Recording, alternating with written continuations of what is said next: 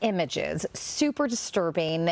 What should we all take from this? What should we all be aware when we see what's going on with these deep fakes? You know, I think this is an issue that... Look how long, it took for it to come down and how much it had circulated before someone of her stature was able to bring it down. You know, I'll tell you, I'm even nervous talking about it personally because I'm afraid of what somebody might do with it. Right. Right? Well, let's talk about the psychological toll for anybody who might find themselves in this situation. Yeah, so it's going to be the same as... Okay, for somebody who does speak up, reaches out, if you are that person that you've been reached out to, what can you do? How can you support somebody? Okay, so first of all, thank them. Also, preventative measures, or what can we do to safeguard ourselves? You know, I think we need to get together as a community, number one, and we need to be involved or voting for policies that ensure that technology companies, big tech, when they're creating this technology, that they're held accountable, right? So they have safeguards in place to support the general public, not just the ones who are older and who live alone. So